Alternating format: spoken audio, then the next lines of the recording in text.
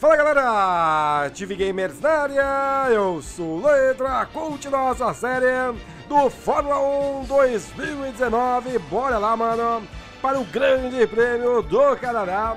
Não vai chover aqui no Circuito Gilles Villeneuve. Para quem não viu o vídeo da classificação, dê uma olhada lá, mano, fizemos uma boa classificação. E eu dou uma olhada também em todas as outras coisas aqui, componentes e tudo mais, lá no vídeo da classificação, beleza?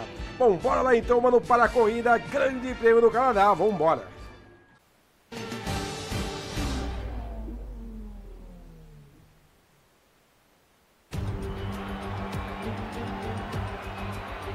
Aqui estamos novamente às margens do Rio São Lourenço, em Montreal, para o Grande Prêmio do Canadá. O evento aconteceu aqui em uma variação do traçado atual pela primeira vez em 1978. Quem venceu foi ninguém menos do que Gilles Villeneuve, o primeiro canadense na história a vencer a corrida em casa e que recebeu como homenagem póstuma a honra do autódromo ser rebatizado com seu nome. Com velocidades máximas de cerca de 340 km por hora, entrando na curva 13 para ter a oportunidade de ultrapassagem, os 4,3 km do Circuito Gilles Villeneuve são alguns dos mais rápidos do calendário da Fórmula 1. São 14 curvas no total, com 60% da pista sendo percorrida em velocidade máxima, e a velocidade média chega a 210 km por hora. Hoje eu me junto novamente ao Anthony Davidson para falar e comentar a corrida de hoje. Então não vai ter como evitar. Vamos começar discutindo Devon Butler. O risco de uma falha mecânica nunca está longe o suficiente. E é justamente por causa dela que ele perde algumas posições hoje por ter que trocar a unidade de energia. Vai ser difícil conquistar uma boa posição hoje. Todo piloto, uma hora ou outra, tem que lidar com punições ou falhas mecânicas na carreira. E o negócio é segurar a bronca e seguir em frente. Hoje mesmo ele não precisa fazer um milagre para voltar à posição em que estava, mas deve minimizar os danos da maneira mais eficaz. É hora de dar uma olhada no grid de hoje. Sebastian Vettel larga da pole. Foi um treino de classificação fantástico para o tetracampeão e Max Verstappen se alinha ao lado. Considerando o resto do grid, nós temos Bottas, Hamilton, Charles Leclerc e Gasly, Ricardo, Pérez, Grosjean e Nico Hülkenberg, Weber, Stroll, Kevin Magnussen, Lewis, Albon, Russell, Carlos Sainz e Kimi Raikkonen. Norris e Devon Butler larga no final do grid. Logo as luzes vão se apagar. É hora de irmos para a pista.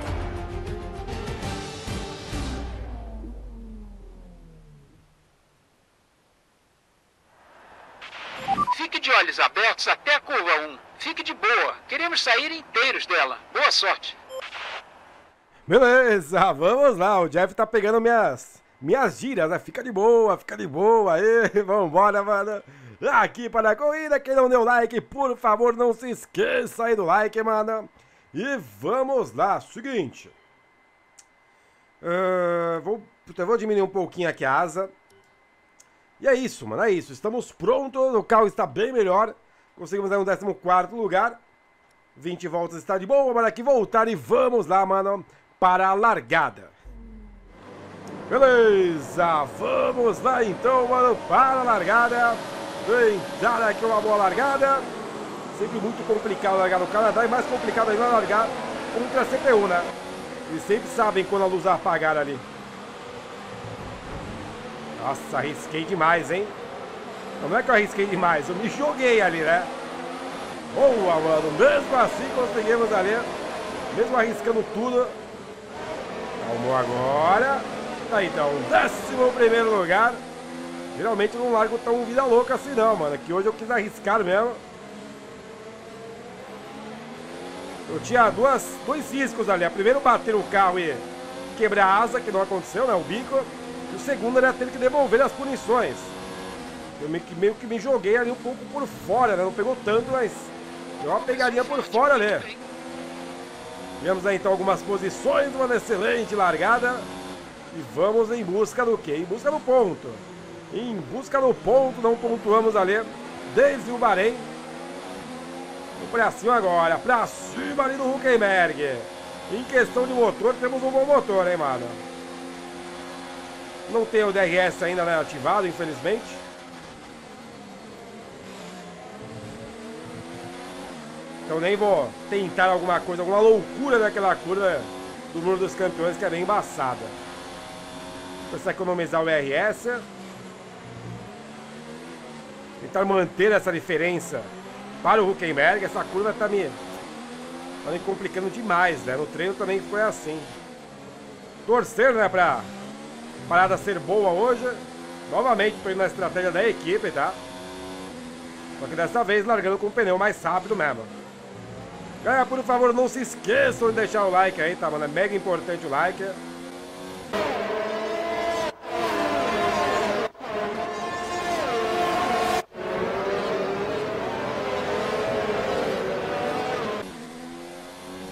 Jurava que seria punido ali, não foi, mano, muito bom. Vambora, mais uma volta aqui, mantendo essa diferença. Ou tirando, né, tem que tirar uns décimos ali. Pra manter menos de um segundo e poder abrir a asa. Abrindo a asa na próxima volta, acho que dá pra ultrapassar o Hülkenberg, hein, mano. Mas tem que chegar colado nele. Ó, na reta dá pra se aproximar. E reta não é o nosso problema, né? Ainda mais que eu tirei um pouquinho de asa ali. Então tá indo de boa. Brigas ali na frente, que é muito bom. Os oficiais da prova ativaram o DRS. DRS disponível. DRS liberado. Tô atacando bem as zebras, tá? No Canadá é uma pista que eu ataco bastante as zebras, por isso que eu sou, às vezes, muito punida. Enquanto recebemos um aviso. A briga tá boa ali, hein? A briga tá boa ali. Por que não rola um toque, meu Deus? Por que não rola um toque ali, meu Deus?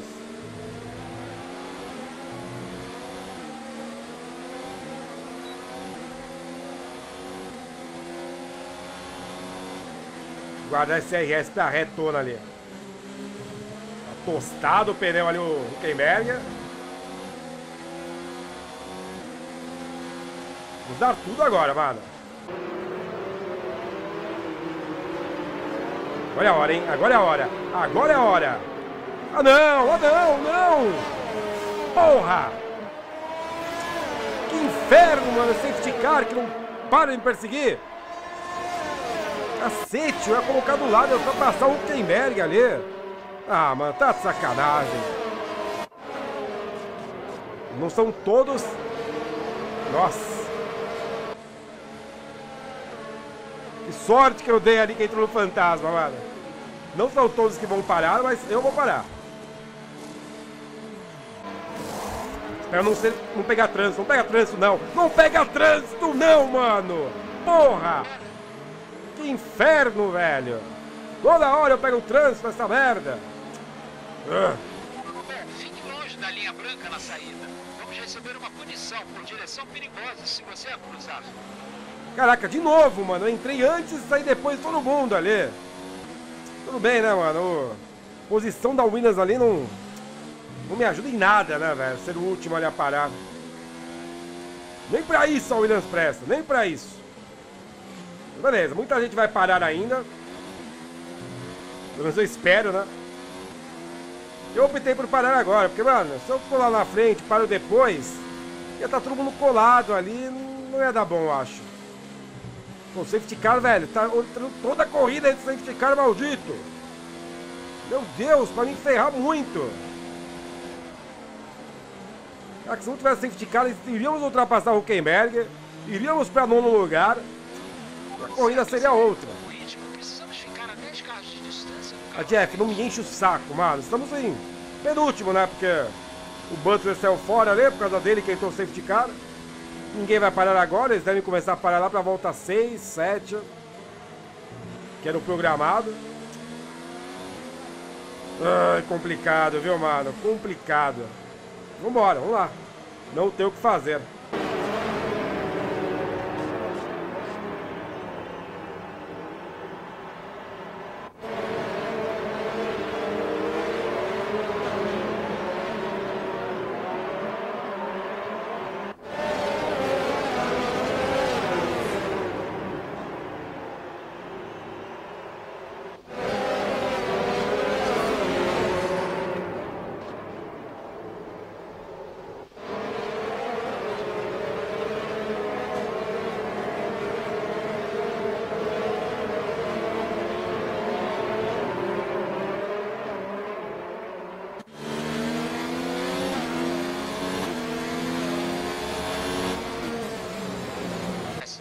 Lembre-se de que Podia vazar você já o tem safety car, hein, mano? distância do carro à frente.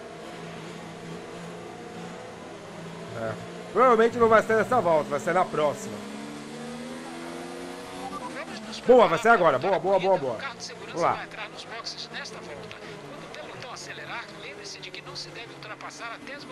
A merda é que vamos ter que esperar de novo o DRS liberar.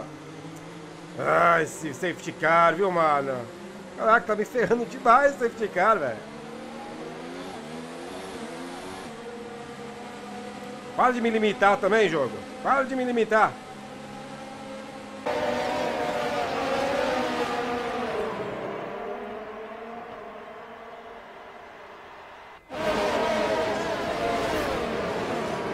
Quase, hein, mano.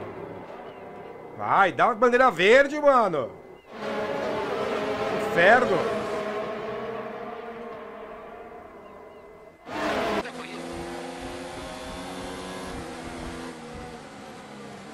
Pneu frio, né? Como sempre. Mesmo aquecendo, o pneu fica frio.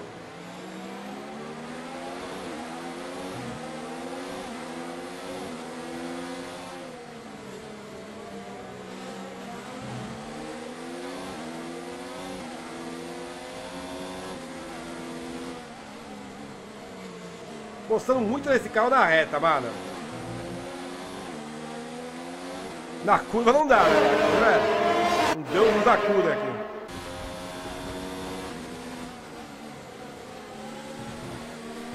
Bom, tive ali o primeiro limite. Primeiro corte. Vou chegar pra ultrapassar, hein, mano.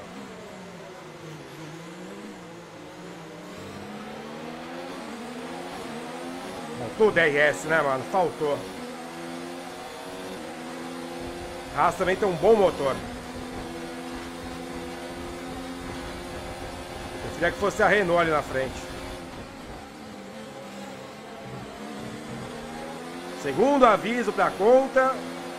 Mais um aviso à punição. Você ficar me desestabilizou totalmente. E perdendo potência do RS antes do fim da volta. Diminua o consumo do RS para que isso não aconteça. Ele totalmente, ele tá bem focado, ele totalmente o foco.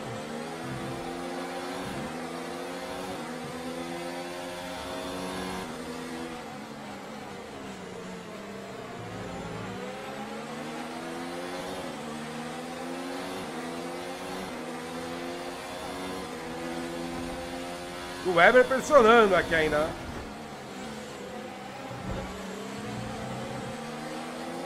Tirar para não bater agora.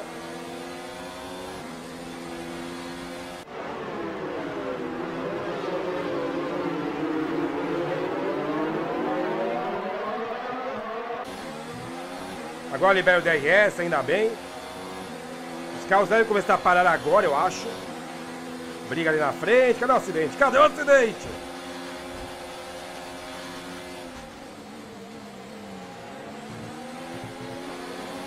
Coloquei do lado, hein? Já coloquei do lado, foi pra conta do Jean. Já vão pra cima do Huckenberg. Balança o Huckenberg pra colocar do lado. Huckenberg vem junto com o Albon. São os três ali mais da cura. Tenta colocar o Grosjean de lado, não consegue. Vamos pra cima agora do Albon. DRS liberado e vambora.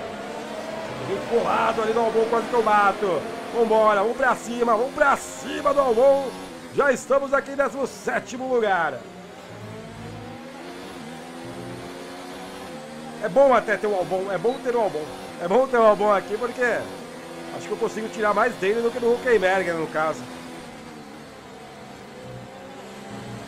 Quase eu sou punido, mais uma punição.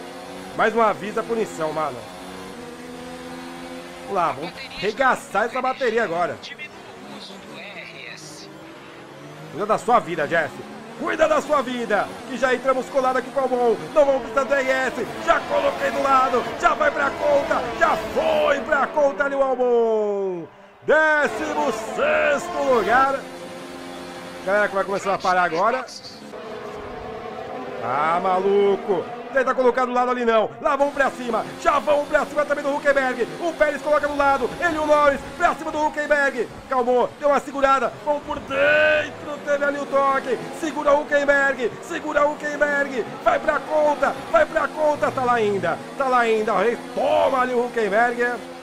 Complicado. Complicadíssimo. Aqui tentar ultrapassar e já estamos em nono lugar. Nono lugar aqui no Grande Prêmio do Canadá. Economizar esse DRS agora para ir para cima do Hülkenberg ali na reta. Já vamos abrir asa. Vamos para cima do Hülkenberg. Vamos para cima do Hülkenberg. O combustível vai continuar no 3.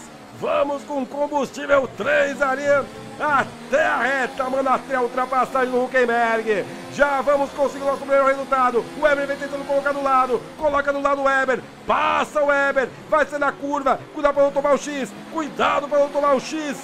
Nono lugar. Que pegada, hein, mano? Vambora, vambora. Pra cima. Do Norris, do Norris. Tem o Hülkenberg também. Passando o muro dos campeões. Já fica bom para tentar ultrapassar. O Norris em oitavo, em sétimo lugar vem o Hülkenberg. Calmou, segura. Agora acelerar tudo. Acelerar tudo para colocar do lado. Vamos pra cima. O Hülkenberg coloca do lado do Pérez. O Norris se mantém em oitavo lugar. Para tentar dar um mergulho. Para tentar dar um mergulho. Para fazer a ultrapassagem para cima do Norris. Ainda tem o toque. Foi para conta o Norris. Oitavo lugar aqui no Canadá. Essa Williams está voando hoje, oitavo lugar. E agora temos o Pérez. Na reta tá muito bem essa Williams. Tá com um setup muito e muito rápido. Vambora, vambora, asa aberta. Não posso mais usar esse combustível. Não tenho mais o DRS para usar. Calmou, calmou, quase que eu vou punido, quase que eu vou pro muro, tem que segurar, lá vem o Norris pra cima, lá vem o Norris pra cima, décima volta, o total de 18, vai fazer ultrapassagem, vem ali outro carro que eu não vi quem é, vem ali também o Bottas que tá ali atrás, que tinha parado antes, ou depois no caso, o Bottas foi um dos que não parou no safety car, acabou ele parando depois, e acabou perdendo muitas posições, e olha como chega ali o Norris, olha como chega ali o Norris. Vai ser complicado, mais um carro parando. Cuidado, segura, tranquilo. Vambora, quem parou agora ali foi quem? Foi o Hamilton, outro que não tinha parado. Tentar voltar na frente dele, passa ali o Hamilton. Não deu, né? Não deu para voltar na frente do Hamilton. Voltando aqui atrás do Hamilton em sétimo lugar. Hamilton que tinha largado com os pneus médios ali, né? E agora colocou o pneu macio. O que eu mais quero é que essa briga ali atrás continue, porque estamos aqui em sétimo lugar. Nosso melhor resultado por enquanto, e o Weber em oitavo, hein? Corridaça, tanto minha quanto do Weber. Controlando, vamos controlando. Torcendo, o Hamilton vai abrindo fila agora ali, né? O Bottas ficou trancado, tem uma Ferrari ali atrás trancada também. Conseguiu algumas ultrapassagens, vem pra cima. Quem é o Leclerc, hein? Temos o Leclerc e temos o Bottas ali atrás. Com duas posições que poderemos perder, né? Vamos torcer pro Weber segurar eles. Torcer pro Weber segurar. Quem sabe por que não tentar ir pra cima do Hülkenberg ali. O Hülkenberg já demonstrou que ele reto, ó, parou mais, hein? O Sainz parou. Fazemos ali, mano, a ultrapassagem, ou fizemos, né? A emoção é tanta que o português fugiu. Fizemos ali também a ultrapassagem, mais uma ultrapassagem, sexto, incrível lugar, ó. Retiro o que eu disse, safety car, hein? Safety car dessa vez veio para ajudar e ajudar muito. Muito, muito para ajudar o safety car. Weber, tem que trabalhar junto agora, irmão. Tem que segurar ali até quando você der, cara. Sei que tem ali Leclerc, sei que tem um Bottas ali atrás de você. Mas vamos segurar, meu irmão. Faltando 7 voltas ainda. Muita corrida pela frente. Notícias do carro para você.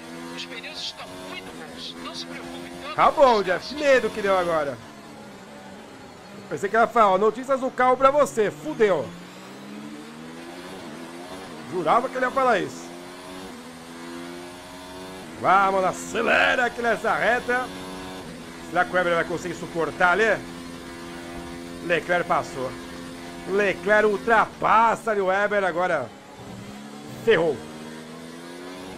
Agora ferrou e ferrou de vez. Mais um safety car, você ia pedir muito? Porque chegar ele vai, né? Não tem jeito. O Bottas também ultrapassa o Weber.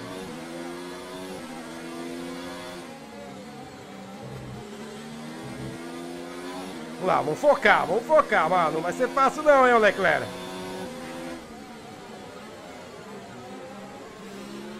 Já colou o Leclerc.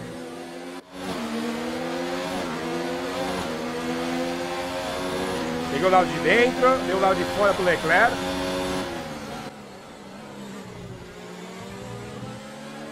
Seguramos por enquanto. Estamos segurando ele. Vou dar de novo ali o lado de fora. Pegar aqui o lado de dentro. Tomei o X.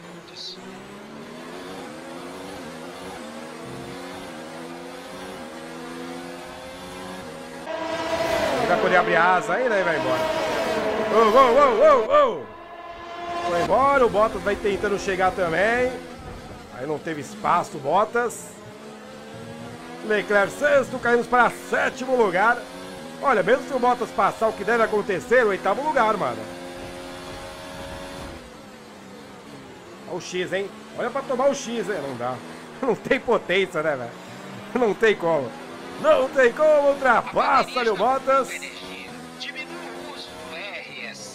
Oitavo lugar. Mesmo assim, é o nosso melhor. É a nossa melhor colocação aqui nessa primeira temporada.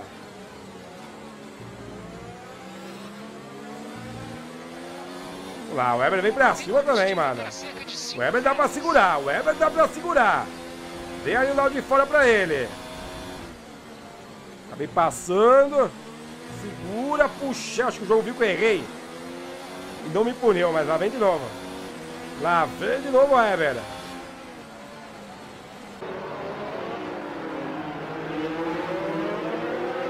Segura, olha o Grosjean. Olha o Grosjean também colocando do lado. Ah, briga entre eles. Tem uma Red Bull ainda ali, hein? E ainda tem uma Red Bull ali. Vamos lá, vamos focar agora, mano. Vamos focar.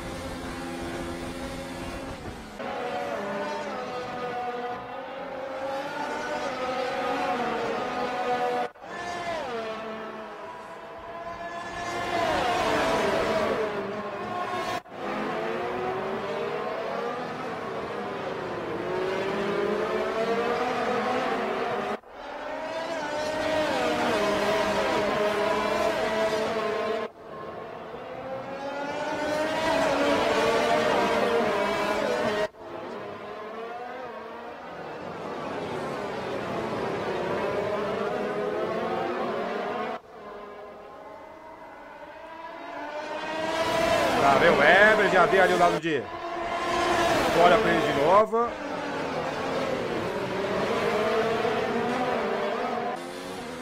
Conseguindo segurar, estamos conseguindo segurar aqui. Não sei até quando, mas vamos tentando.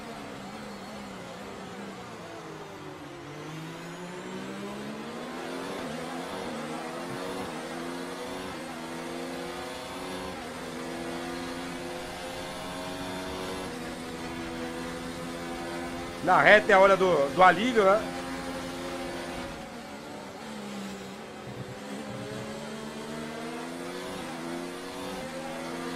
Décima sexta, hein? 16ª volta. Faltando 3 voltas para o final. Esquece, o carro da frente esquece, Jeff. E a Red Bull não conseguiu chegar ali, hein, mano? Não conseguiu chegar no Stroll. Olha que meu pneu já tá bem zoado.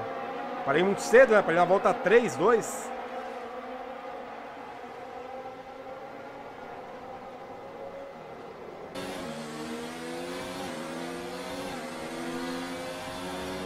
Olha como abriu já o Bottas.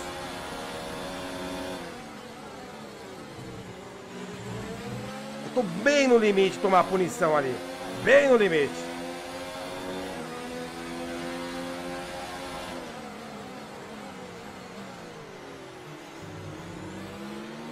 Frear antes ali para fazer a curva certa agora.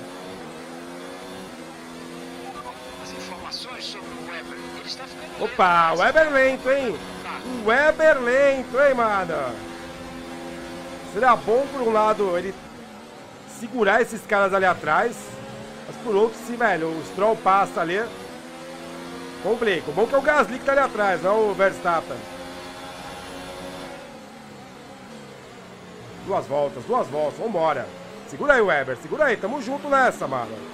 Tamo junto nessa, o Stroll passa.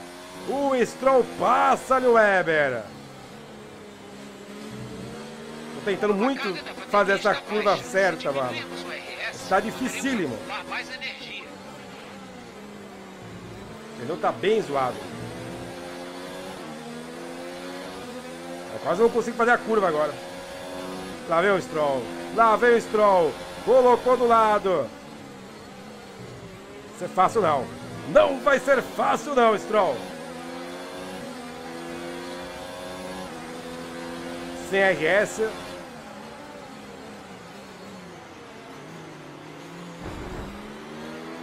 Tem espaço, mas aí também não, né?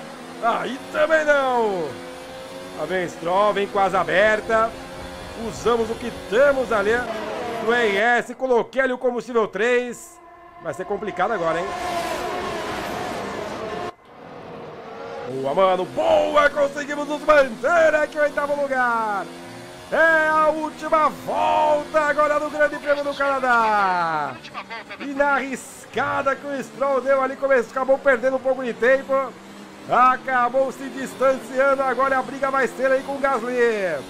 Vamos para ficar em 8º lugar aqui no Canadá, o que seria fantástico, sensacional, surreal aqui para essa Williams.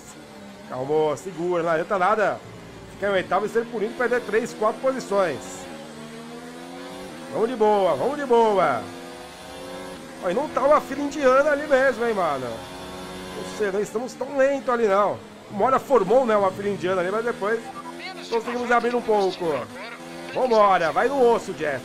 Vai ser no osso, Jeff. Eu vou precisar muito desse combustível 3 agora. Acabei abrindo muito, meu pneu já bem desgastado. Vettel vence o Grande Prêmio do Canadá.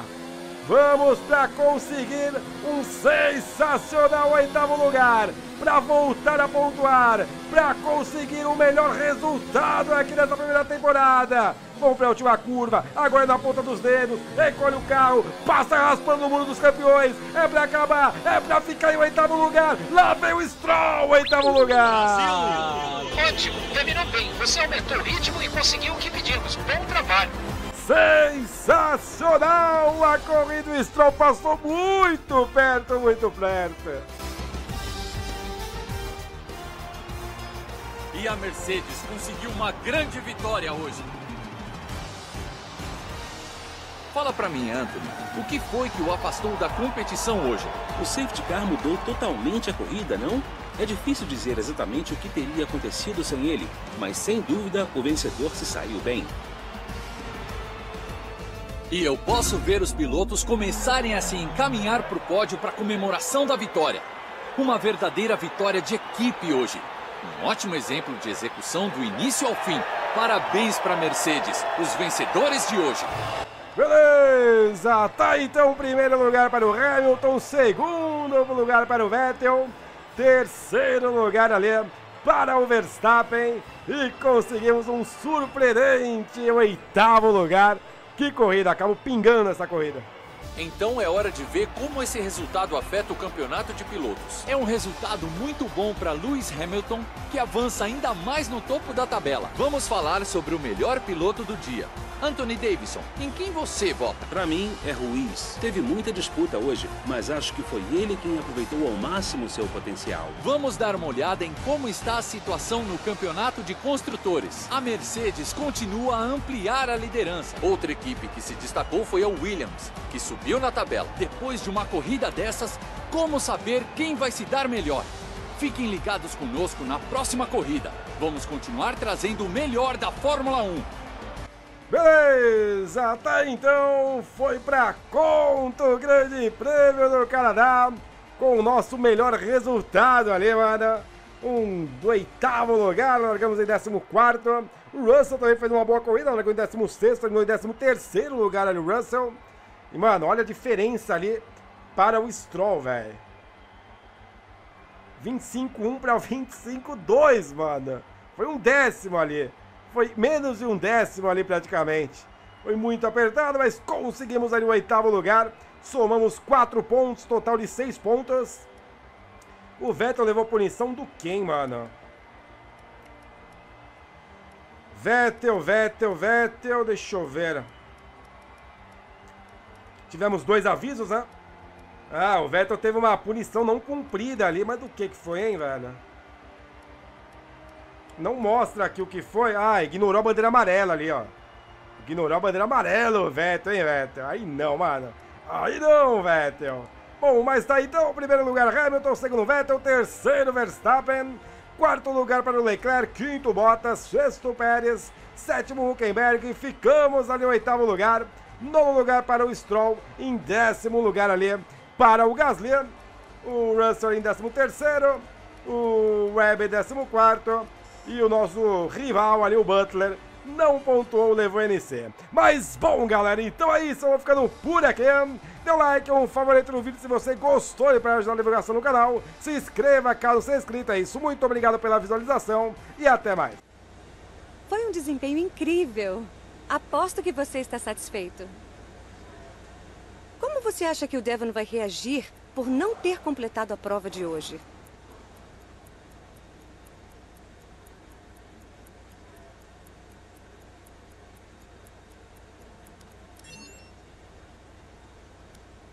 Essa corrida te colocou na frente do seu ex-colega da Fórmula 2 no campeonato. Vocês dois são muito competitivos.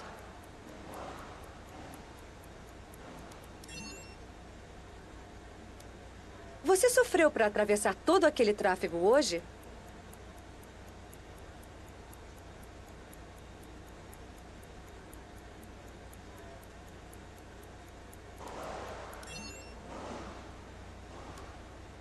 As coisas pareciam apertadas entre você e seu rival por um tempo, mas você saiu por cima, não saiu?